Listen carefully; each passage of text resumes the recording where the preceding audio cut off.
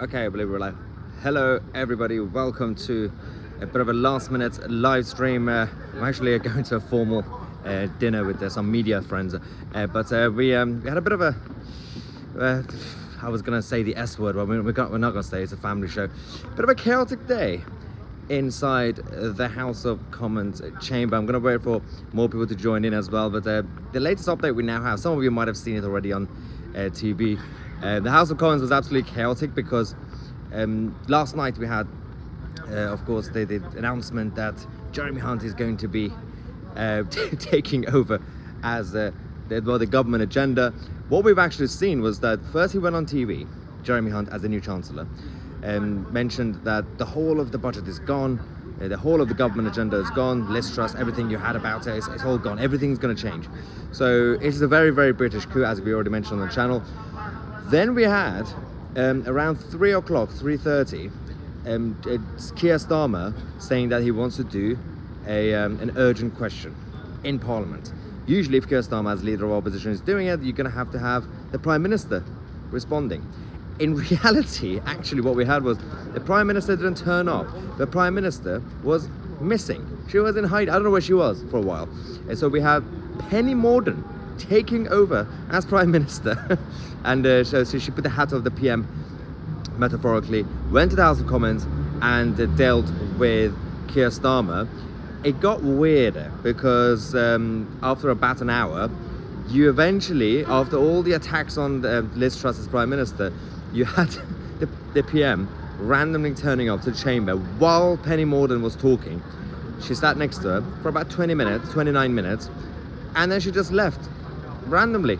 She didn't contribute to the debate, she didn't answer any questions. And then as Liz Truss was leaving, we had Jeremy Hunt standing up as the new Chancellor, and he made things even worse than it is.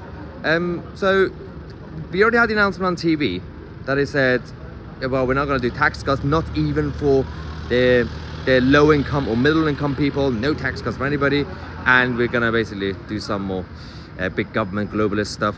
And then he stood up in Parliament earlier and he said, okay, so we're also going to be considering all the ideas from the Labour Party, from the globalist Labour taxes, including, so you've got the windfall tax. They're probably, these idiots are the ones who've been coming up with the universal basic income, the wealth tax. And by the way, wealth tax is not really for the wealthy. The way they talk about wealth tax is asset tax. So you're going to have someone who's 75 years old, 80 years old, up in north of England, without any proper income or pension, like low pension, but just because they own the house that they have, then they're going to be in trouble as well. Inheritance tax on top of it. So we're going to have the windfall tax. That's what Keir Starmer wanted. We're going to have, these people are the same people, by the way, Jeremy Hunt, who are in favour of Joe Biden's and the World Economic Forum's fixed rate of business tax, corporation tax, internationally. They want to centralise everything, including taxation.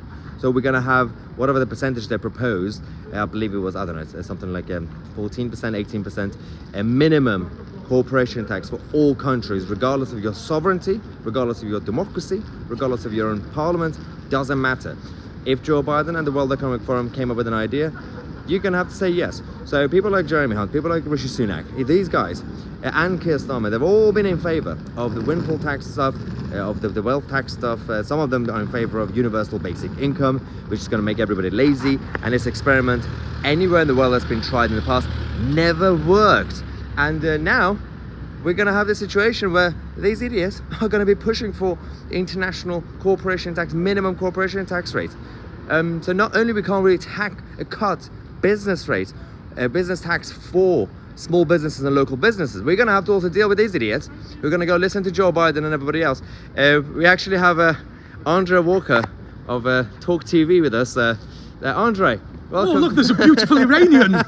How are you, mate? Good, good. Well, we're just doing a quick live stream about Jeremy Hunt's announcement that he's basically not going to cut taxes. Not only that, Jeremy Hunt is a pro-European leftist and he is destroying this country. You know the problem that's going on at the moment, Mahyar? The problem that's going on is the Brexiteers are being done over.